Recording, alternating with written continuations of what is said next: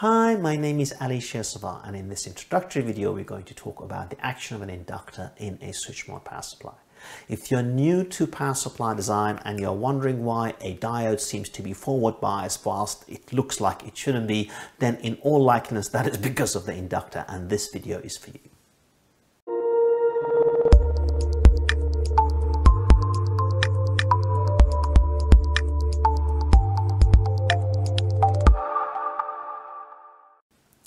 So how does an inductor work in a switch mode power supply? Well, initially we study inductors at university. It's one of the first things that we do, and we study inductors in an AC circuit, and we study them in a DC circuit. In an AC circuit, we give the inductor a sinusoid and we look at how the amplitude and phase changes, and in a DC analysis for the inductor, we give the inductor a unit step, and then we look at how the current or voltage changes across or through the inductor.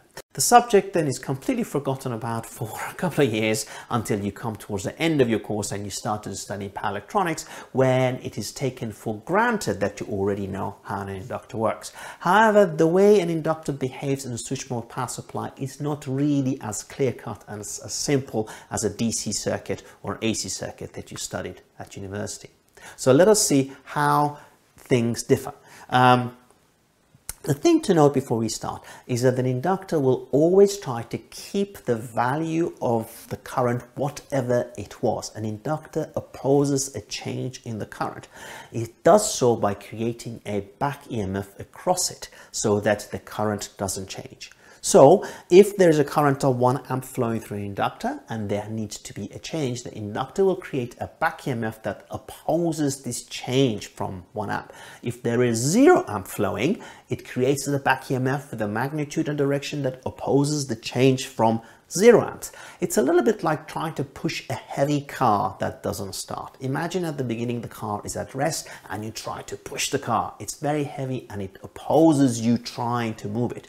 But then it slowly starts to move, and as it picks up inertia and starts moving, then if you try to stop it, will oppose you from trying to stop it. And this is how an inductor reacts to current. So let us have a look at the circuit, the one that we would have studied at university, but then we're going to relate it into what happens with a power supply. So if I start with, let us say, a simple 1 volt DC battery. Let's say I have a switch here. Let's say I have a resistance of 1 ohms. Let's say this is only 1 volt, and then let's say I have an inductor. Initially there is 0 current going through the inductor. Now when I close the switch, there is 1 volt that is impressed on here and the current will start to flow. The inductor does not like the change of current from 0 amps to whatever it is going to be. In our case, it's 1 ohms, 1 volt, so in total, eventually the current is going to be 1 amps. Therefore, a back EMF is formed across the 2 terminals of this inductor to oppose whatever is causing this change. In our case, we've got 1 volt, and therefore we've got a back EMF of 1 volt that will be generated here. Now, will it be this way, or will it be this way? Well, it's going to have to be this way, because the current that is coming out of here, it's going to have to oppose this voltage. Okay, so the direction of it will be this way. What magnitude should it be in order to make sure there is no change? It has to be 1 volt. So as soon as you close this, a voltage of 1 volt initially appears across this in order to completely oppose this current that you're trying to force through.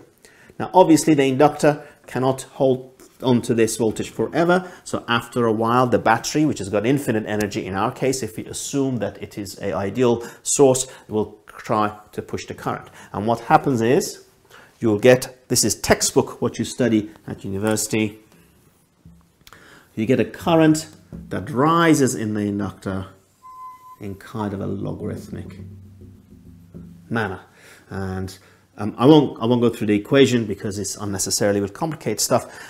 So this is your current, this is time, this is current through here through the inductor. Okay, now unfortunately in a power supply it doesn't quite work like that. To start with, this resistance is almost near 0 ohms, so you do not see this shape of the curve that you're seeing. Actually, if you let it go, it will be a very straight line, and eventually it will start to asymptote off, right? It's trying to approach the asymptote.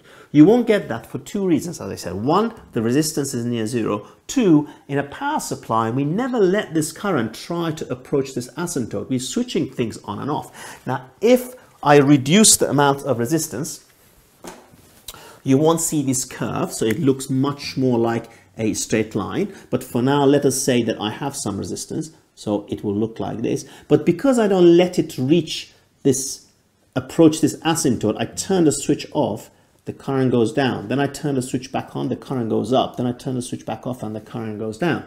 Now that is if I have some resistance.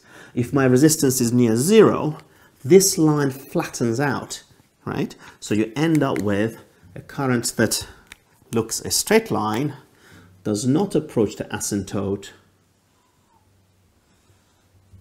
and that is a classic shape of the triangular current that you see in inductor.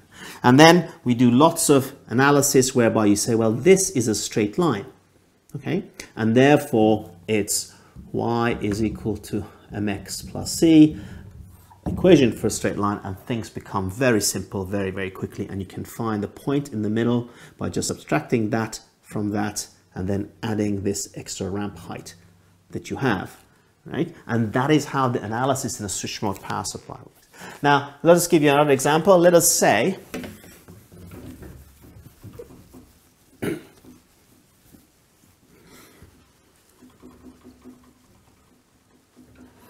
that I have 1 volt there. I still have a switch. I have 1 ohms here. I have my inductor. Let us say now I have another switch and I have 2 ohms here. Okay. Now, initially I close this switch.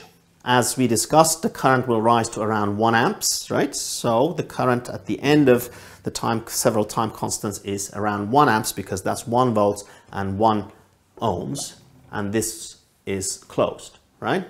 Let us now assume that I open this switch at exactly the same time as I close that switch. So suddenly I will have, I open this. If I don't close this switch, the back EMF will be so huge because 1 amp has to flow, right? So this back EMF gets bigger and bigger and bigger, and there will be a spark on this switch. If you're using a MOSFET, it will blow up. And therefore, every time you open a switch and you interrupt the flow of the current, you're going to have to close another switch. So I open this, and at exactly the same time, I close that switch. So this bit goes out of the picture. Now, prior to me opening this and closing that, I had 1 amp flowing. The inductor wants an amp to continue to flow, but before it had 1 ohms worth of resistance, but now it has got 3 ohms worth of resistance. So if you have got, the current has to flow, right? It's flowing this way, so it's going to have to continue to flow. This is opened up, so this is actually out of the picture. The inductor wants 1 amp to flow here, okay? You have got 3 ohms, 2 ohms plus 1. So what would be the back EMF across this inductor in order to make sure 1 amp continues to flow? Well, it's 3 ohms, you need 1 amp. Ohm's law says you need 3 volts. But which way would be the direction of this? Would it have to be this way, or would it have to be this way? Well, if it's that way, then the direction of the current will change. So it cannot be that way. Therefore, a voltage will appear across the inductor, whereby this end of it is positive, that end of it is negative. The back EMF will look like this. And if you were to replace this with a diode that looked like that, suddenly you'll find that this end is more positive than that end, therefore it conducts and it starts flowing. And that happens in power supplies all the time. So far we've talked about mechanical switches whereby we can open and close them instantaneously. Of course, in power supplies we are using semiconductor switches, and it is not instantaneous, the opening and closing of the switch.